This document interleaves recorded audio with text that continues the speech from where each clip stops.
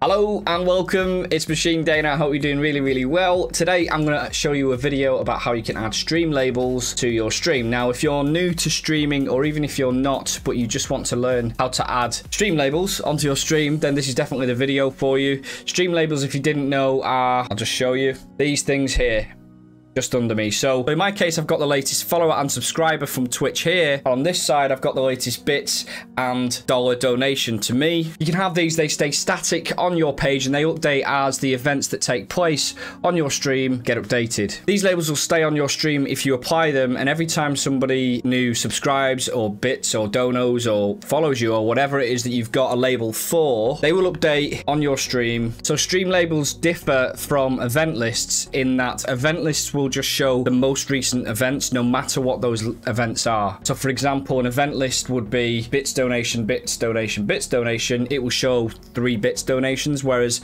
static labels will only show what you define there, and more often than not that's like a new follower, new bits donation or whatever. It's one of each. I have done a separate video on event lists, so check the link in the description if you want to figure out how to do that. If you do find this video useful, I'd very much appreciate a thumbs up on the video. Feel free to subscribe if you'd like, and if you want to ask me any questions at all, check me out at twitch.tv/Machine Dana. Let's get into it. Okay, so for my stream labels, I'm going to be showing today how you use Streamlabs Online, and there are 2 methods that you can use for this. Method 1 is if you use Streamlabs, the streaming software, it is integrated as part of the software, and it's actually quite easy to just apply to your stream and configure, and there's lots of different ways that you configure it, and I'll go through some of those things in this video. The second method is that you actually download an application to your desktop if you're not using Streamlabs, and that enables a text file to be generated, and that text file can be read by your streaming software, pull that text data and display it on your stream, and of course that can then be amended and customized however your streaming software allows it to be. For instance, font sizes, colors, outlines, and that kind of thing. So first I'm going to show method 1, which is if you are using Streamlabs OBS, how to integrate it into your stream from there. And there are a lot of options here, like a lot of options on how you can customize it. First things first, you will need to register with Streamlabs Online regardless of whether you're using the Streamlabs OBS version or the non-Streamlabs OBS version. To do that, you simply visit streamlabs.com. You can use your Twitch credentials or your YouTube credentials to log in, and then it links your streaming data to essentially an online webhook, and then that just allows the data to be pulled from your Twitch and then essentially pushed into the text file if you've downloaded it, or the same type of thing with Streamlabs OBS. So the way you locate stream labels is within the widgets section. Now they do tend to change the layout a little bit within Streamlabs Online, so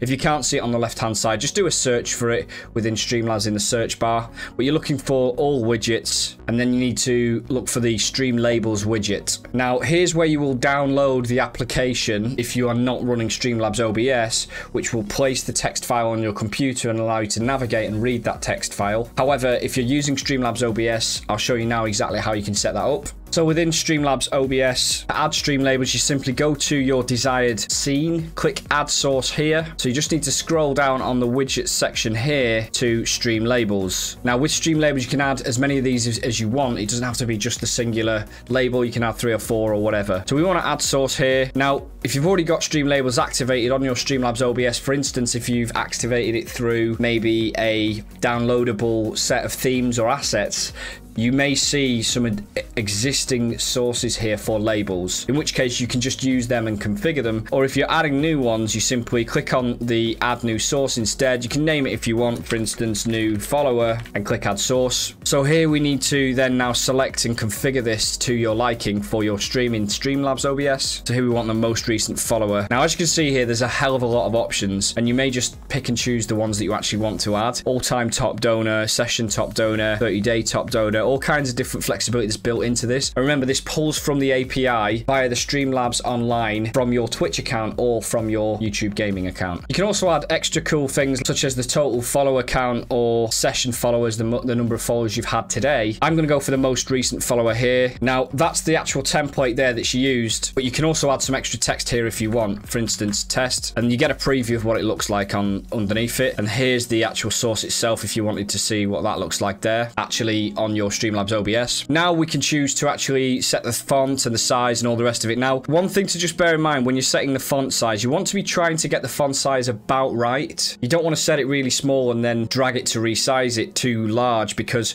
by doing that, you're going to pixelate it. What you'll then be doing is, let's say, for instance, setting a 10 font and resizing it to a 100 font, you're going to get some pixelation there. It's better to set it to 100 font and then just make the fine tuning on the text size once you've got it. You can set the font style, such as italic, bold, all that kind of stuff. You can set the font size using the dragger here. And I'll just illustrate my point there. If I set a size 10 and then drag it, it goes very, very blurry like that. You can add anti-aliasing. If you don't know what anti-aliasing, what this is it kind of like blurs the very edges and outlines of the text and just makes it a little bit more smooth looking. I would probably recommend enabling anti-aliasing. You transform the text to be upper, lower, or start case. You can make it vertical if you want, which is quite an interesting design technique potentially. And here's where you can set the color with a hex value, or you can just select from the picker, say pink. Like that. You can then set how opaque you want the text to be, so how transparent, and you can even add a background color if you want. You can align the text left or right or center if you've got quite a lot of text. Not so relevant if it's just like one label.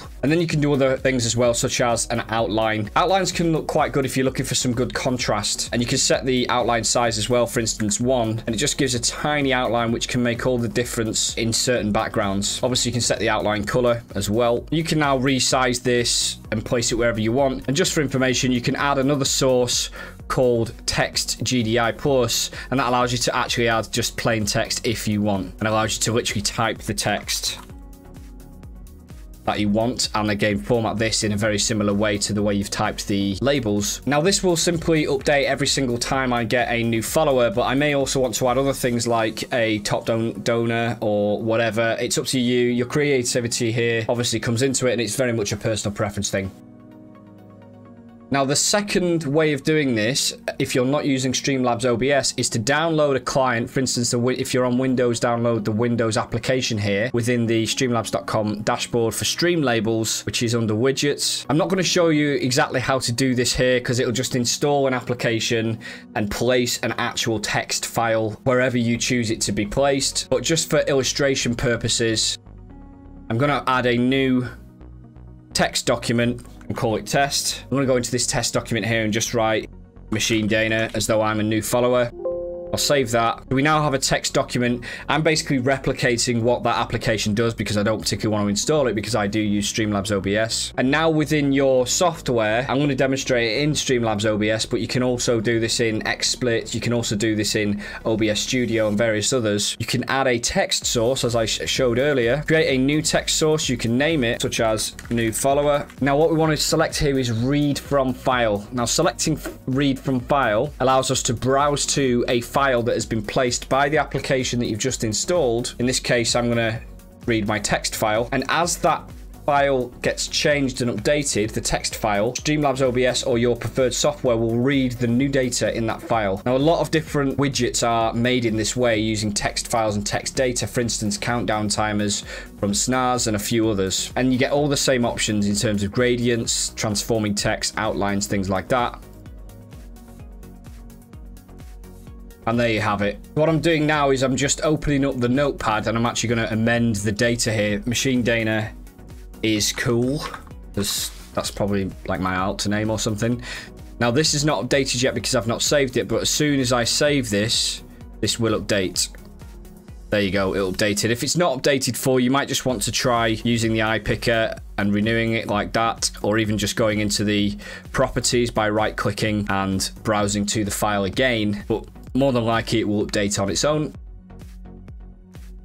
So that's it, how to add stream labels to your stream using Streamlabs OBS, or even using OBS Studio or Xsplit or any other software that can read from a text file. There's loads of different ways you can use this. I'm really keen to find out how you guys actually implement this on your stream. Feel free to leave comments and let me know how creatively you are using this. Me personally, I just have the labels on there, but I probably could do a lot more with it on my stream, and maybe I will in due course. Once again, if you found this useful, feel free to thumbs up the video and subscribe, and I'll see you guys later. Take care.